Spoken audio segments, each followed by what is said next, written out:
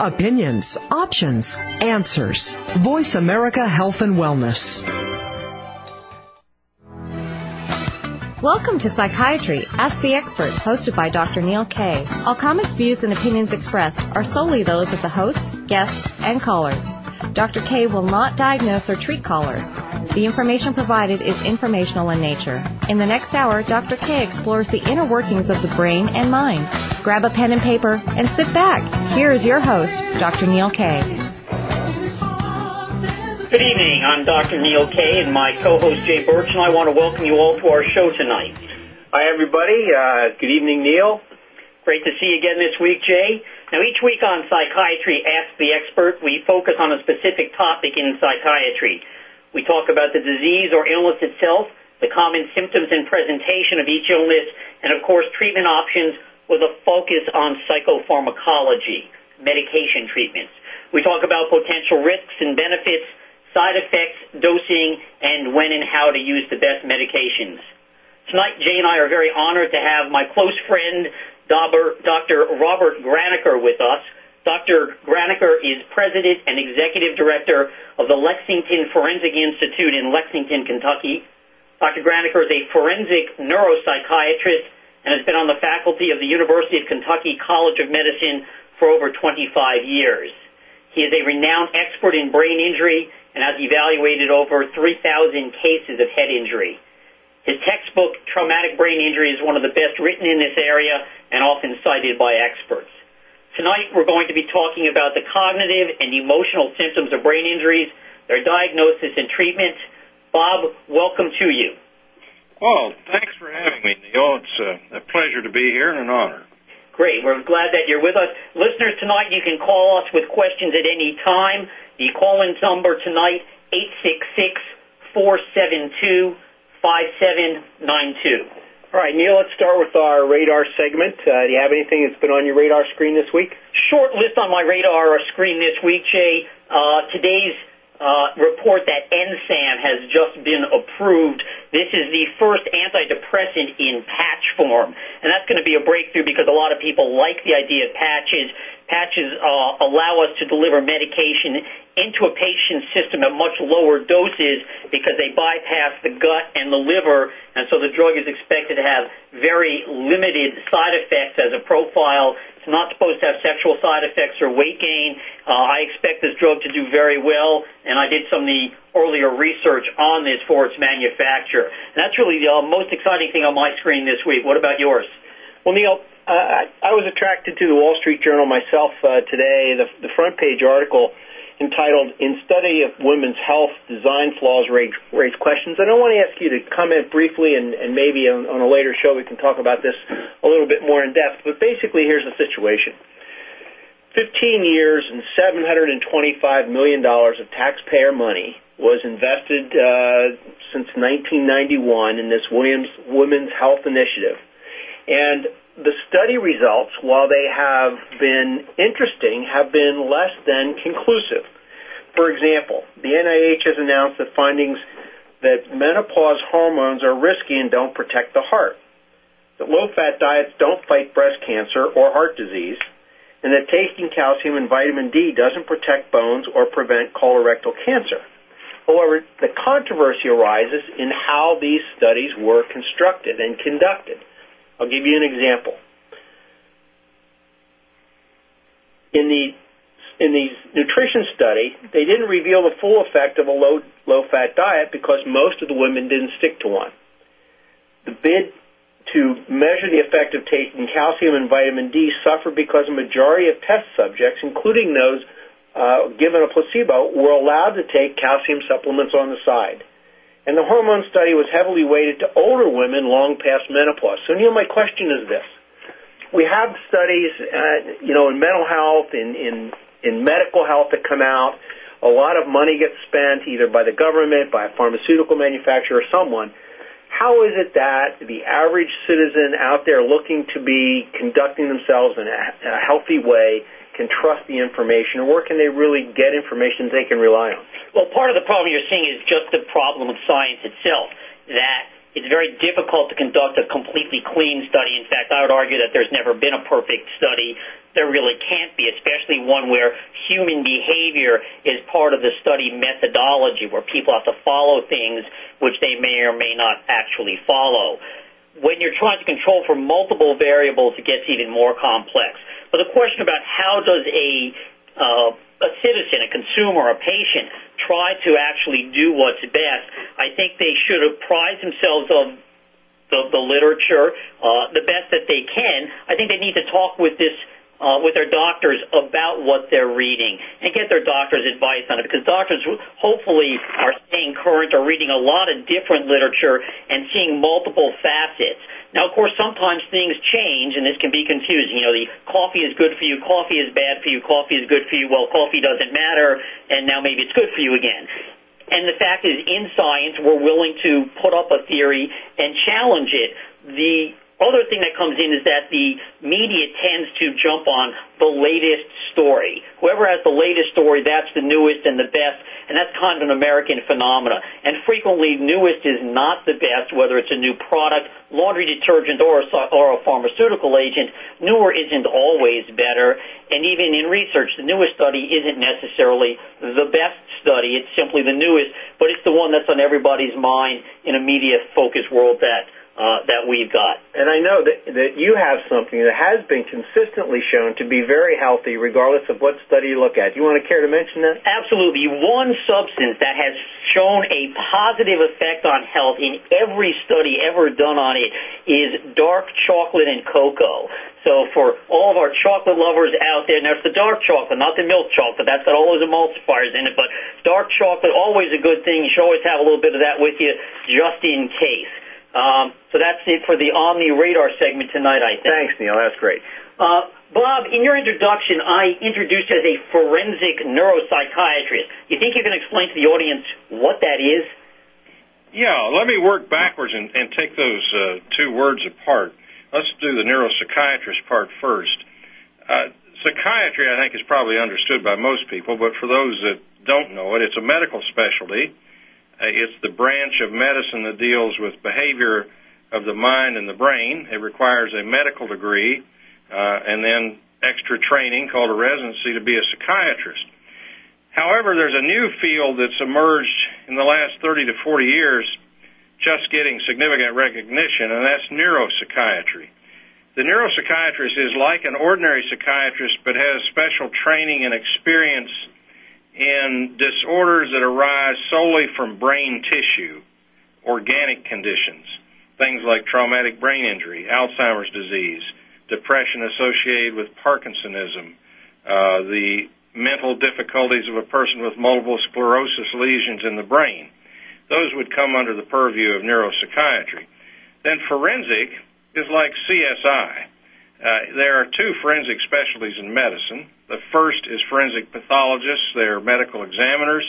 The second are forensic psychiatrists. We deal with the behavior part.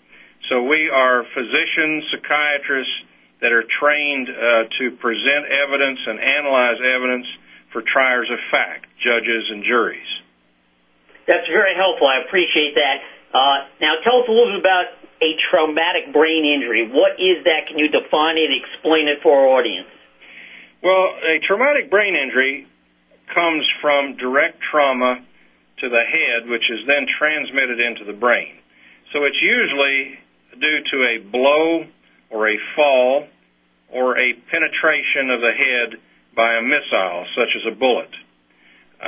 So we distinguish traumatic brain injury from brain injury that you might get from encephalitis, an infection of the brain, or a brain injury that you might be born with because your mother didn't have enough oxygen when you were being delivered, or things of that nature. So it's blunt force trauma or penetration of the head causing direct injury to the underlying brain tissue. Now, there's a variety of terms out there. Traumatic brain injury, we just used that one. You also hear the term closed head injury and post-concussion syndrome. Are these the same or are these different? They're qualitatively different, Neil. Closed head injury means just what it said. The head was injured without fracturing or opening the skull. So in other words, the head remained closed. Now, it may or may not result in a traumatic brain injury. Stop and think, or let's have our listeners think about this.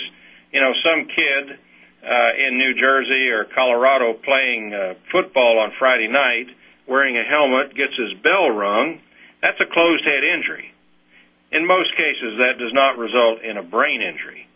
On the other hand, let's take those same young men playing football, and a lineman gets hit viciously by a linebacker, and his bell is not only rung, he has to go to the sidelines. He can't remember the plays. He can't remember that he was in the game. He has double vision, and the coach has the trainer or doctor assess him and says, young man, you know, you can't go back in the game. Then he gets a medical exam the next day, and the doctor says, you better not play football for a couple of weeks. The young man may end up with headaches, nausea, feeling out of sorts, feeling confused, feeling as if his mind is working too slow. That would be a post-concussion syndrome, generally disappears over time, and usually does not result in a permanent injury. Okay, so injury might be permanent or not permanent. Are there different severities to head injury? Yes, you know, Neil, we physicians tend to use three terms for severity: mild, moderate, and severe. Those are clumsy terms. They don't have good boundaries, and they don't have good definitions. That's about the best we can do. In head injury, there have been various ways to try to assign percentages and say whether an injury is mild, moderate, or severe. Things such as the Glasgow Coma Scale, which you may or may not want to talk about, other measures based on certain types of psychological testing. But there's no good way to classify them, but generally we call them mild, moderate, or severe. Does mild, moderate, or severe have any influence on prognosis, on what's going to happen down the road with a person? Yes, it does. A severe head injury, that is one where you have clear evidence of structural brain damage on an MRI or a CT scan of the head, that results in problems for the person throughout life generally. Various cognitive disorders such as memory dysfunction, difficulty planning and organizing one's life, difficulty using language, those can take a person out of the workforce and, if severe enough, can require the individual to be cared for by other people. All right, we're going to be going to break. After break, we're going to be continuing with Dr. Granacher on Psychiatry Ask the Expert, and we're going to be talking more about head injury and the presentation of head injury. We'll be going to break now.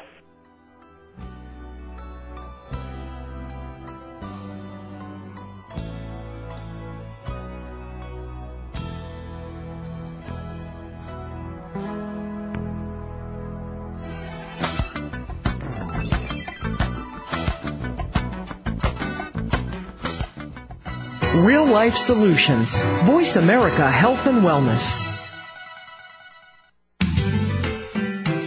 To perform at your maximum potential, you need to have all aspects of your life working properly.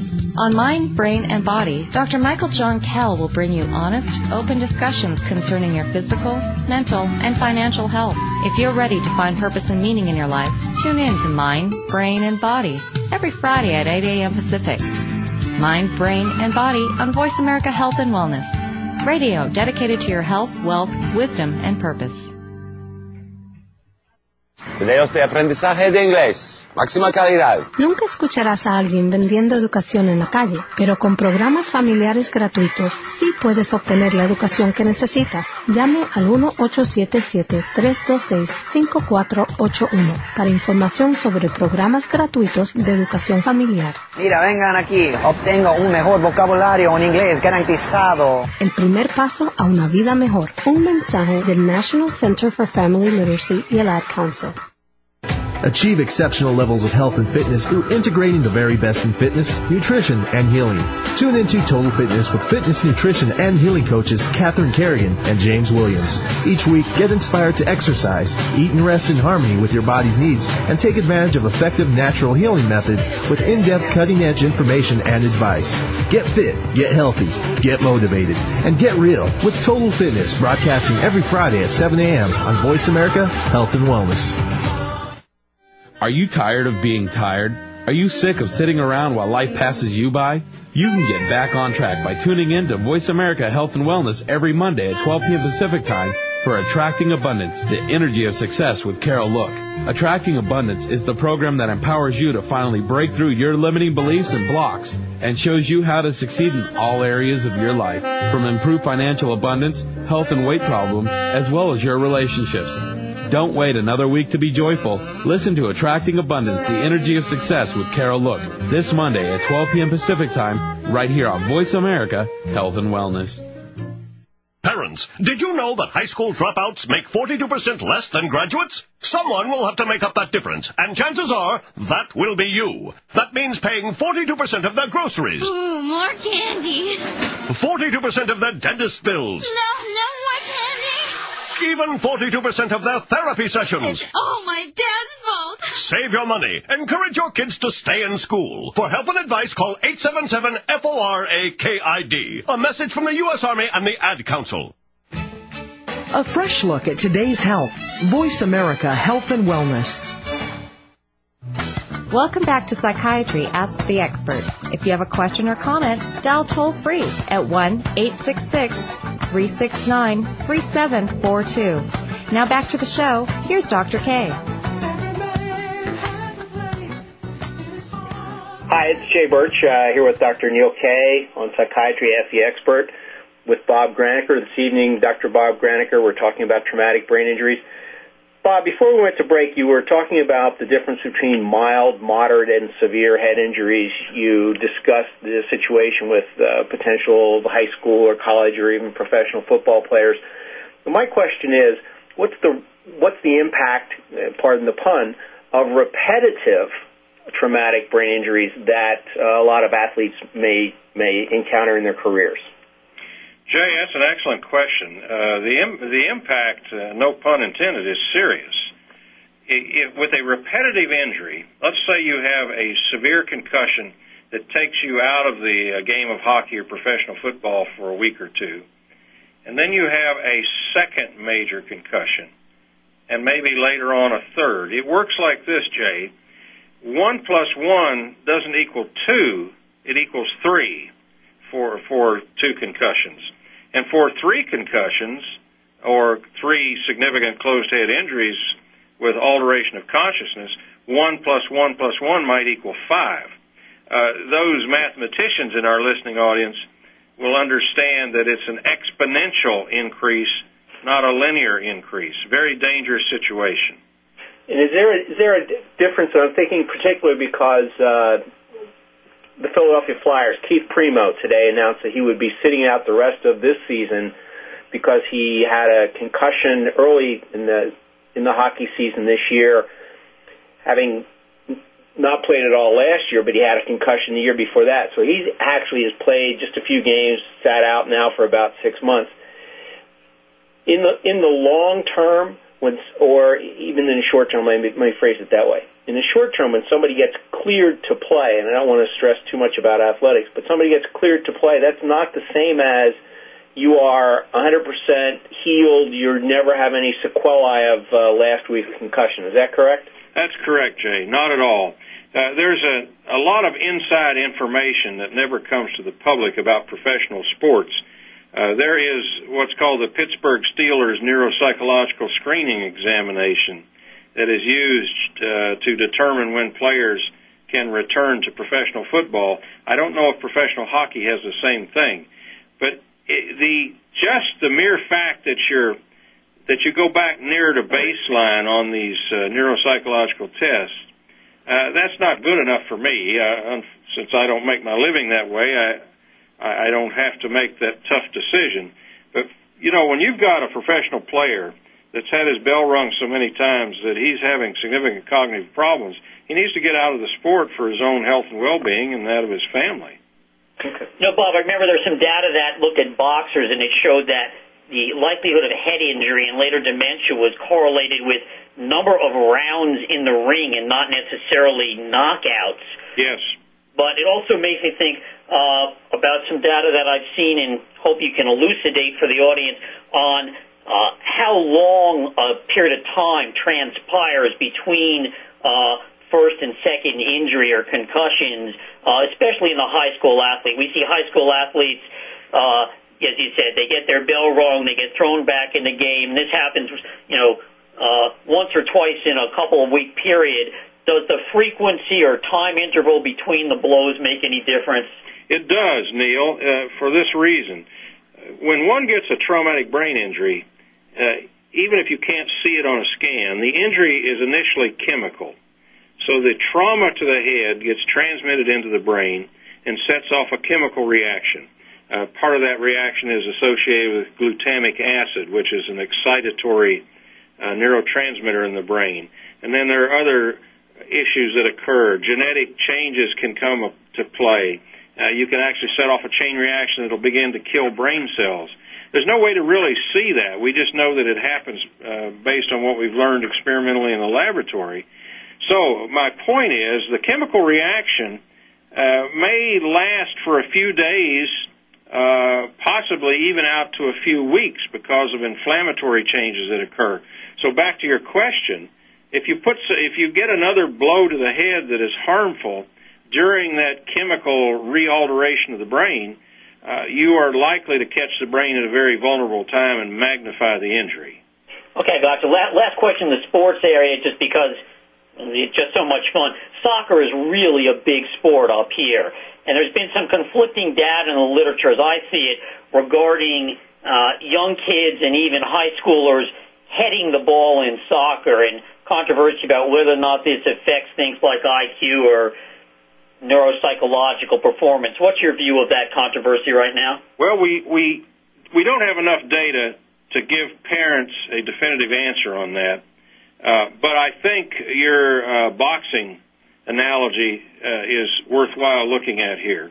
And if you've got a youngster that is headbutting 10, 15 times a game, heading a ball that many times, and does that repeatedly throughout the season and for a number of seasons, based on what we know about boxers, we would probably say, that 100, 200 headers in one's high school career is likely to lead to problems versus the kid who only does it maybe 10 times in a career. So it's probably dose-related. In other words, the greater the number of blows, the more likely you end up with a persistent problem. Bob, how does one's age or sex affect susceptibility or likelihood of traumatic brain injury? Age has a great effect. A simple reason for that, Jay.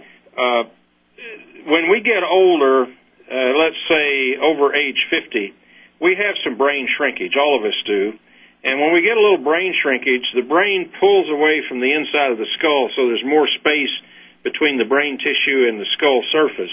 Therefore, if you have a slip and fall or you're in a car wreck, you're more likely to get your brain slapped around violently inside the skull because there's more space available. Also, the integrity of our tissue is not as strong when we're older, so that plays a role. Then we go to the other end of the spectrum. The tiny baby is also very vulnerable. I'm sure both of you know about the shaken baby syndrome and how lethal that can be or harmful that can be. So at the one end of the spectrum, the very young child is very sensitive, and at the other end of the spectrum, the very old person is very sensitive. It's also, I think, that the brain is not as plastic. It doesn't have the ability to reintegrate or for one area of the brain to take over from another area as well when we're older compared to when we're younger. No question about that, Neil. Yeah, that's one of the downsides. Now, as to Jay's question about gender or the sex of a person, the information there is less clear, whether men are more prone to effects than women. I don't think so. But if you look at the statistics or epidemiology of brain injury, men are the most likely to be injured because of heavy industry occupations where one's likely to get a head injury. In my part of the world here in Kentucky, there's not a week goes by that I don't see a coal miner that's been injured in a fall of rock from a roof or a large piece of machinery underground crushing the individual or hitting the individual or a mine explosion. That's the gender effect we see, is that men are in more dangerous occupations by and large. I don't think being male or female leads to any significant difference. All right, that's good. I want to shift gears with you, Bob. Tell me a little bit about how a person with a traumatic brain injury presents. Cognitive issues, emotional issues, behavioral changes, and even the psychiatric side of it, since we're all psychiatrists. What do these people look like? Well, they're a combination of everything you ask about or only one of the issues you ask about. For instance, you can have someone whose injury primarily presents as a cognitive disorder, whereas another person presents primarily with behavioral problems, and then a third person presents with both. Then in many individuals, brain injury leads to psychiatric illness. Well, let's tease that out a bit. When I say cognitive, for our audience, I'm talking about an alteration of basic brain function dealing with attention, memory, executive function, which is planning, organizing, seeing to the future, intellectual capacity, the function of sensory and motor systems, how we feel and how we move, and these basic things, in other words, the computer parts of our brain. On the other hand, the behavioral injury will result in an individual with difficulty in mood. They may be depressed. They may be very anxious. Some people get an increase or a new set of obsessive-compulsive symptoms following a brain injury, especially a deep brain injury. Then we can have individuals who have a memory disorder, an executive disorder, and are depressed. So that's how people will present afterwards, Neil. All right, well, that's very helpful both for me and the audience. Lots of changes. How about irritability? Very common. It's one of the commonest things that occurs. The individual may be irritable and also impulsive. It can be a significant problem. I saw a 19-year-old young woman yesterday who was in college and was involved in a motor vehicle accident. Unfortunately, she ran her vehicle off the road and T-boned it. And her main problems are now behavioral. And they showed up almost immediately after her injury. When she went to the rehabilitation unit, she became antisocial. She began hitting people on the ward when they tried to intervene while she was stealing others' credit cards so she could call her boyfriend. She'd never had that kind of behavior before. There is a disorder, Neil, known as acquired sociopathy, which occurs from a brain injury in the front of the brain, in the middle, right above the eyes, in an area called the ventromedial prefrontal cortex. It can actually make you look like somewhat of an antisocial person. All right, Bob, that is fascinating. We're going to be going to break. After break, we're going to continue on Psychiatry Ask the Expert with Dr. Bob Granacher. Thank you.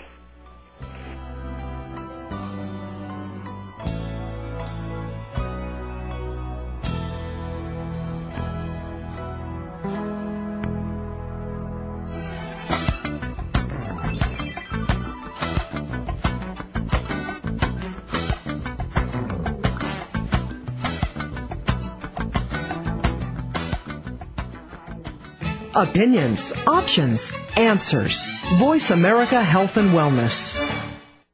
Stay mentally, physically, and emotionally fit with Younger Every Day. Hosted by Dr. Bob Payson. Broadcast every Friday at 10 a.m. Pacific Time, 1 p.m. Eastern Time on the Voice America Health and Wellness channel. Younger Every Day will offer you alternative solutions for a variety of health issues, all backed by clinical, scientific, and medical data. Dr. Payson and other expert guests will inform and inspire people of all ages to look and feel better. Younger Every Day. Think clear, feel strong, grow younger. With Dr. Bob Payson, right here on Voice America Health and Wellness. Women, do you feel that you're too old to be active, too old to be beautiful, too old to have fun, or too old to be fabulous? Well, if that's what you think, then there's good news for you. You're wrong. Tune in to Voice America every Wednesday at 8 a.m. Pacific Standard Time for Aging Outside the Box, Fabulous Women Over 50 with Shirley Mitchell. Aging Outside the Box is a fabulous, fun program that gives you every reason to feel greater than you ever have. Host Shirley Mitchell and OE Cruiser Small will cover phenomenal topics such as women's issues, health, diet, exercise, nutrition, faith, travel, and many other concerns for women of all ages. Feel young, feel smart, and feel fabulous by tuning in to Aging Outside the Box. Fabulous Women Over 50 with Shirley Mitchell every Wednesday at 8 a.m. Pacific Standard Time. Right here on VoiceAmerica.com. Tired of life working out the exact same no matter how much you try to change it? It's time to get a new perspective. Perspectives, Alternatives for Living Life Better, with host Margie Sugarman, clears the cobwebs of confusion and offers practical solutions to life's issues. Broadcasting every Wednesday at 4 p.m. Pacific on the Voice America Health and Wellness Channel, clinical social worker and psychotherapist Margie Sugarman is here so you can make the right physical, mental, emotional, and spiritual choices for your life. Right here on the Voice America Health and Wellness Channel. To perform at your maximum potential, you need to have all aspects of your life working properly. On Mind, Brain, and Body, Dr. Michael John Kell will bring you honest, open discussions concerning your physical, mental, and financial health. If you're ready to find purpose and meaning in your life, tune in to Mind, Brain, and Body every Friday at 8 a.m. Pacific. Mind, Brain, and Body on Voice America Health and Wellness. Radio dedicated to your health, wealth, wisdom, and purpose. Step into a healthier you. Voice America Health and Wellness. Welcome back to Psychiatry Ask the Expert. If you have a question or comment, dial toll-free at 1-866-369-3742. Now back to the show. Here's Dr. Kaye. Hi, welcome back to Psychiatry Ask the Expert. I'm Dr. Kaye, the host, and we've got Dr. Granacher, our expert, with us on the line, and we've got Mary from New Jersey on the other line. Mary, can you hear us tonight? Yes, I can. Go ahead. You want to ask a question to Dr. Granacher? Yes. I have a daughter who's about 15, and in the fall, playing soccer, she basically had an injury, concussion with a little bit of loss of consciousness. And it seems that now she's not doing as well in school as she had been before. Could that be because of this head injury? And if it is, what should I do? What avenue should I follow to get her help? Yeah, I'm sorry to hear that, Mary. Yes, it could be related to that, assuming that she has no other cause, of course, no other medical illness. But there's no question that could. To get her help, you first need to define the problem in your daughter. And I would recommend an evaluation by a neuropsychologist. Now, that's different than those of us that are on the radio show tonight. That's not a medical doctor, but that is a specially trained psychologist who can make measurements in those things I talked about, attention, executive function, memory, etc. And then if you find that there are some problems, you then want to speak with either a neurologist or a psychiatrist that had special skill in traumatic brain injury to see if medication would assist, or if she needs help with a type of physical therapy called cognitive rehabilitation. So there are things that could be done, but you're first going to have to define what the problem is and why her grades have changed. Mary, did that cover your question? Yes, thank you very much. That was very helpful. You're welcome. Thank you. Bye. Thank you for calling in, Mary. Bob, let me get a little bit of follow-up for Mary's question here. As part of that workup, what about brain scans? Everybody always runs for the CT, the MRI, and I know you and I both do some special scans beyond that. But a lot of times scans seem to come back normal and people get kind of forgotten or whatever. I want to talk a little bit about the workup for brain injury and especially scans and what they do or don't really mean. Yes, Neil, a very good point. There's one thing, though, that I do want to make sure our audience understands. Everybody should have a scan following a significant injury to the head to see if there's a bleeding or things going on that we need to know about. At the immediate point of injury, let's say you have a car wreck and you're taken to the emergency department, the first scan that will probably be ordered is a is a CT scan because it's so quick at detecting any form of blood. Once you get down the road from the original impact, Neil, let's say such as Mary calling in about her daughter, at this point you would want to get an MRI of the brain, because the MRI gives us three different views, so we are looking at all three planes, and it also has the ability to do some tweaking of the data, if you will. The MRI looks at signals that come back from the brain, and it's very good at detecting alterations of tissue that you can't see on the CT.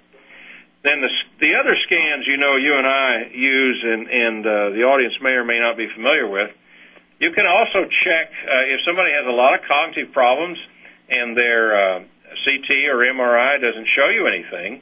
You can look at the blood flow in their brain using what's called a SPECT scan, S-P-E-C-T, or another type of scan that looks at how the brain uses sugar or glucose, called a PET scan, P-E-T. Those can be useful, but I don't recommend SPECT or PET unless you first made sure the structure is intact, and that would be an MRI.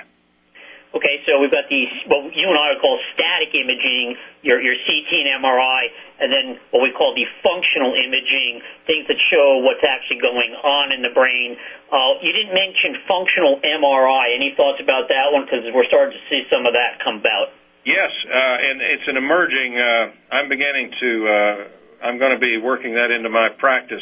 A functional MRI, so our audience will understand, the MRI looks at the anatomy of the brain, the standard MRI, but the functional MRI is able to actually look at how a certain area is functioning using the same MRI machinery, but by using different software. And it's going to be very useful. The functional MRI is quite useful. And then there's another nuclear magnetic type of study, Neil, that has use, the spectroscopy, the nuclear magnetic spectroscopy, which actually can look at chemicals. This is a real CSI-type technique. So you use a nuclear magnetic type machine, but it'll look at, for instance, at a chemical such as choline or a chemical such as lecithin. These chemicals may be altered when brain tissue is injured, and you would be able to detect it chemically where you can't detect it structurally. Okay, and I think that's important, that we can't always detect something that's actually there. That was actually, I think, a perfect lead-in to what I wanted to ask next. In what you and I call mild traumatic brain injury, these are cases where there might or might not be a loss of consciousness. If it is, it's pretty brief. Normally, these people actually don't show much on the way of scans. They may or may not even lose consciousness, as I see it, but they can, in fact, have a bona fide injury. Can you explain that to everybody? Yes. Let's use boxing as an example. If you knock somebody out, you have to hit them in a fashion that transmits energy into the center of the brain, what we call the brain stem, which is above the top of your neck where your spinal cord enters the brain.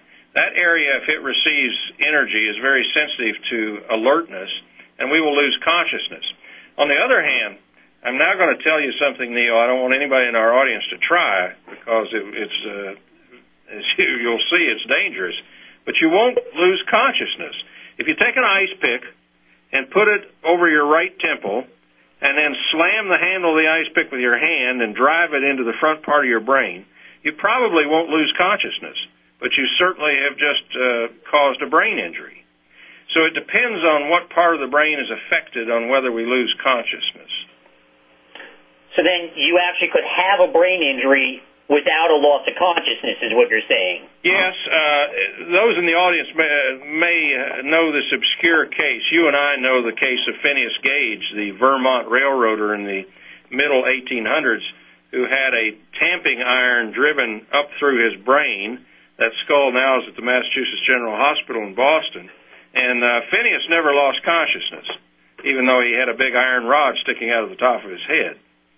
Okay, so you don't need to lose consciousness, and in mild TBI, mild traumatic brain injury, about 98% of people have normal CT and MRI scans. Is that right? Yes, that's pretty accurate, Neil. Okay. Jay looks like he wants to ask something. Go ahead. Yeah, I'm just waiting for a chance to get a question in here edgewise. Bob, I'm interested in the relationship between traumatic brain injury and one's genetic predisposition perhaps to, say, another mental illness, maybe schizophrenia, perhaps Alzheimer's disease. I think I know the answer to this, but I'll let you go ahead and explain it to me. Does the injury either exaggerate or exacerbate or accelerate one's propensity toward other problems? Yes, it does, Jay. It's an excellent question. You can actually predict the severity of what's going to happen to you later in life following a brain injury by a simple blood test. You take a blood test, and you have to send it to a reference laboratory, and you measure a substance called apolipoprotein. It's kind of a cholesterol-like substance, but it's a bit different. And there are three forms of this that appear in humans. There is the E2, E3, or E4. Now, the 2 and 3 forms don't seem to cause any significant alteration in how you turn out following an injury. If, however, you've got this number 4, that's bad news. Now, here's how it works, Jay. Let's say that you're in a car wreck and you get a significant traumatic brain injury and you bleed into your brain and you have to go to a neurosurgical unit. And let's say there are 2 accidents like that that occur in the same city. Let's say we're in downtown Chicago, and we have these 2 accidents occurred at exactly the same time in 2 different automobiles, and both of these individuals bleed in exactly the same part of their brain, and they're taken to a good neurosurgical service in Chicago. If you do a blood test and find that the first person has E2 and the second person has E4, the person with E4 will do worse than the person with E2, even though they have equivalent injuries. Wow. Now, the E4, that's is that the one that's related to Alzheimer's also, Bob? Yes, it is.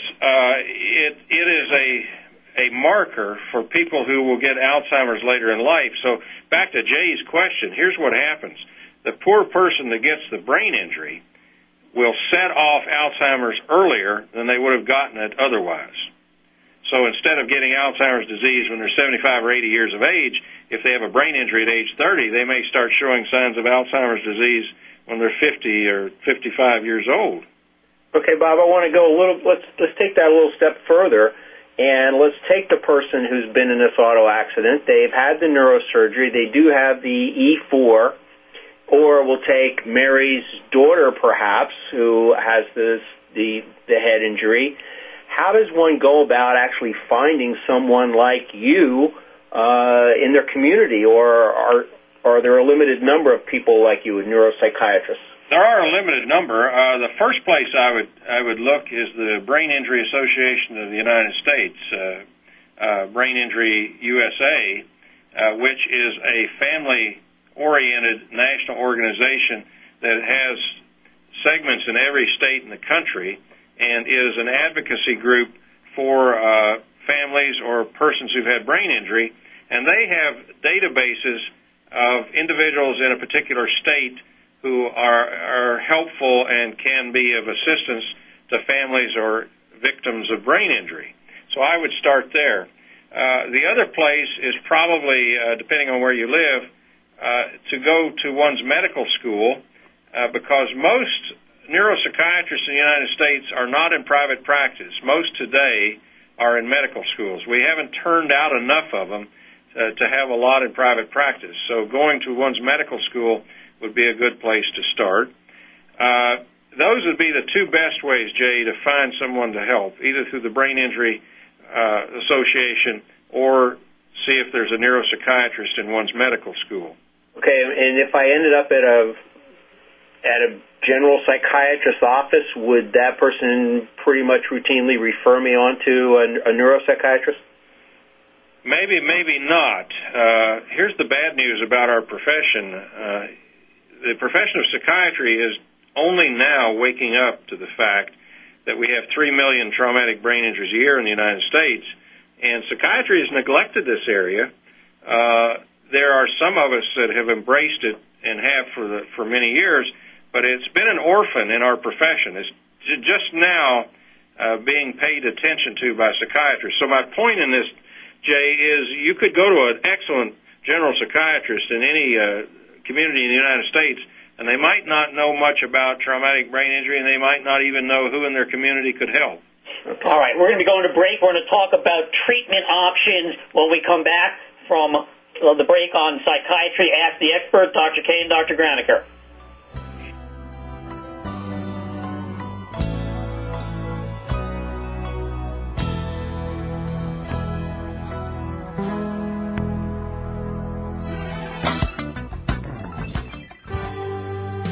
Helping you make informed decisions for your life.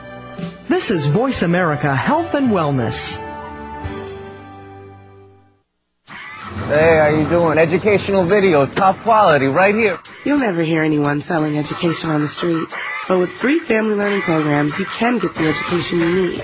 Call 1-877-FAMLIT1 for information on free learning programs. 1-877-FAMLIT1.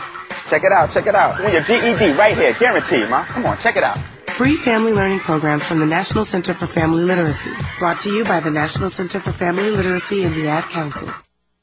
When you combine energy secrets from ancient China and the latest breakthroughs in medicinal science, you get power healing with Dr. Shah.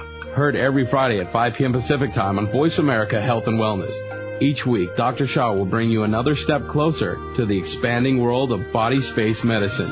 You will quickly learn and appreciate how power healing is a perfect alternative to hospitals and expensive drugs. Take a step beyond modern medicine every Friday at 5 p.m. Pacific Time with Dr. Shah on Power Healing, right here on Voice America Health and Wellness. Growing Up in America explores the challenges, risks, benefits, and differences this generation of children face each day. Hosted by veteran pediatric emergency physician and father of 4, Dr. Charles Nzika, this show is for parents, teens, and children. It crosses each generation. By exploring the unique aspects of matriculation within this current generation, we hope to find answers and ways of optimizing this experience for today's generation. Growing Up in America with Dr. Charles Nzika broadcasts each Tuesday at 2 p.m. Pacific, 5 p.m. Eastern on the Voice America Health and Wellness channel.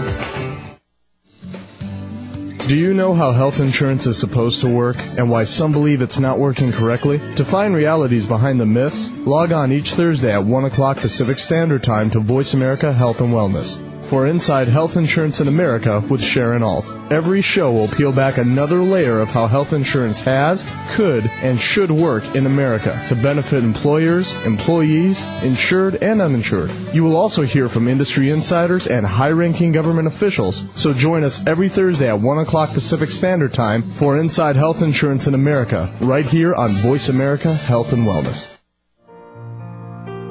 Increase the quality of your life by decreasing the chances of disease and disability. Listen to Age Management Medicine in the 21st Century every Wednesday at 1 p.m. Pacific, 4 p.m. Eastern.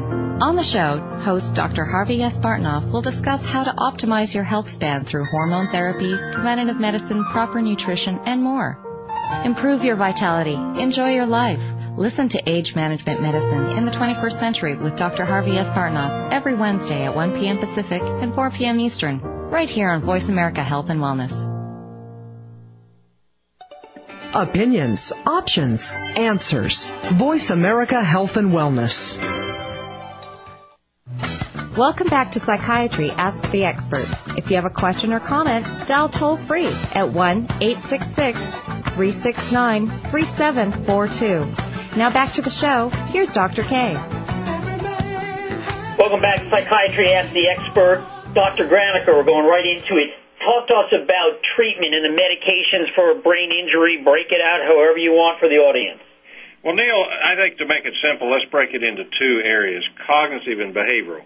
Now, let's say you've got a family member that was in a car wreck, had a brain injury, and they have difficulty with memory, they're irritable, their personality seems to have changed a bit. What you can offer is two things. There's emerging evidence that shortly after the injury, if you put the person on Namenda, N-A-M-E-N-D-A, you can alter that glutamic acid chemical that I told our audience about earlier. Then most brain injury units now are using what are called cognitive enhancers. These are drugs like Aricept, Exelon, and a drug that used to be marketed as Reminil. These enhance acetylcholine in the brain and seem to help memory because the hippocampus, our memory center, is often affected in brain injury. Then let's move to the behavior part. Behavior is a bit more difficult. Some people end up with what's called a frontal lobe syndrome, where they develop outlandish behavior, antisocial type behavior, don't follow directions, don't plan, don't pay attention to themselves or anybody else. That's very difficult to treat and probably requires a special kind of psychotherapy, in other words, talk therapy, with a skilled therapist in a brain injury unit that can help the individual begin to monitor their own behavior and pay attention to their own behavior and try to adjust that way. Then there's another behavioral issue that is quite frequent following brain injury, and that's depression. Now, Neil, as you know, you and I treat depression as general psychiatrists. That's the bread and butter diagnosis of psychiatry.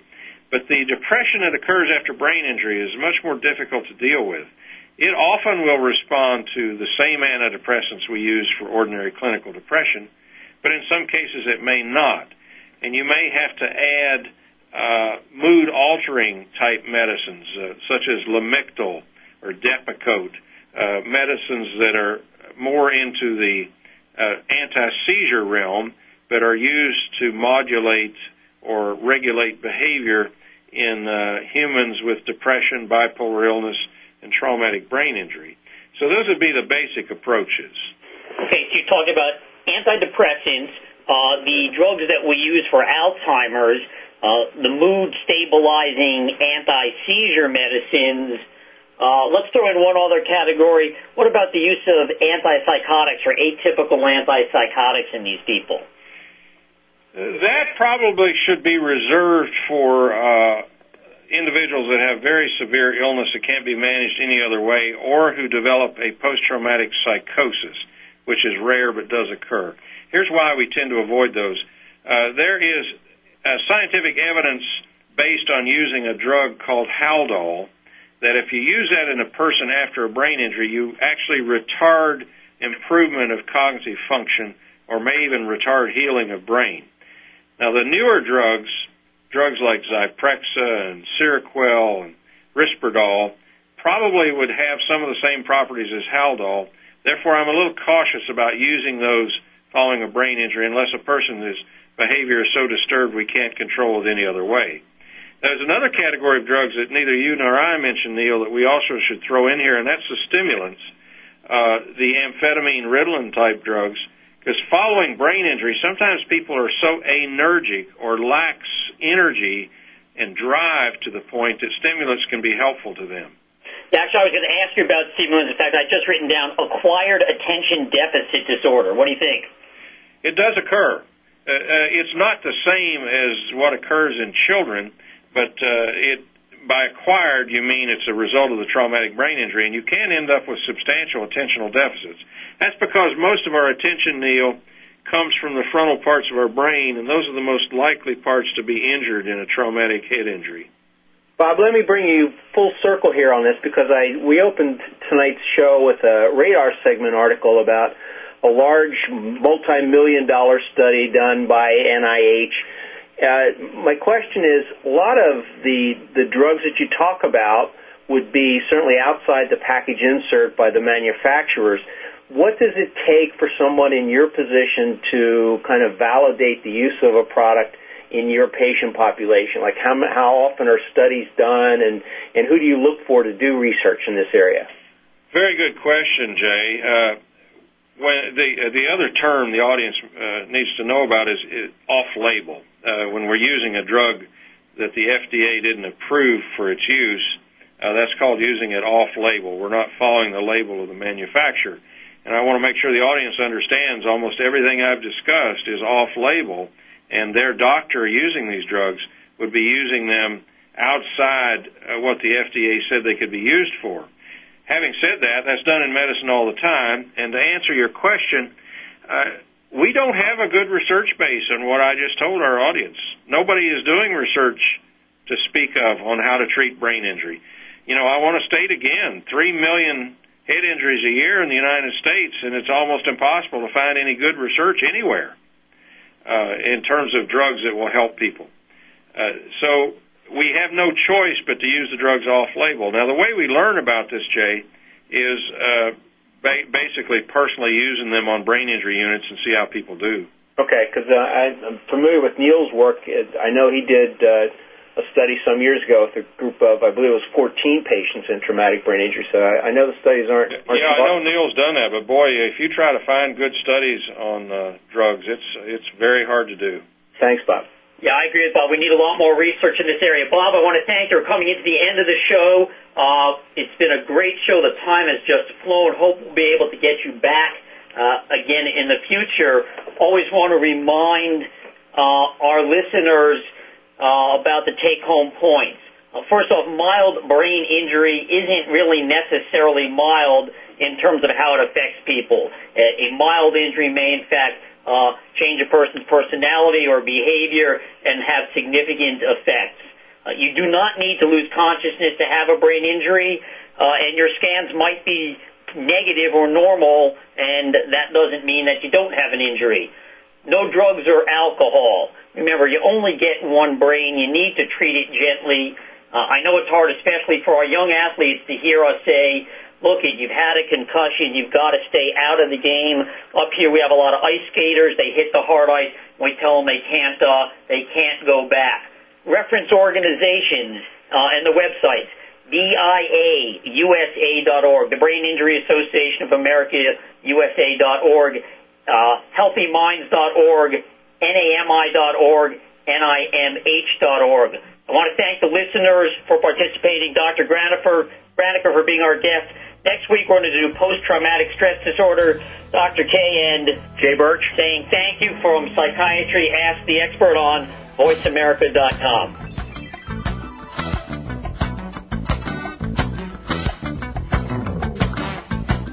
Thank you for listening to Psychiatry. Ask the Expert. To learn more about Dr. Kaye, visit courtpsychiatrist.com. Tune in next Tuesday for another hour of Psychiatry. Ask the Expert with Dr. Neil Kaye.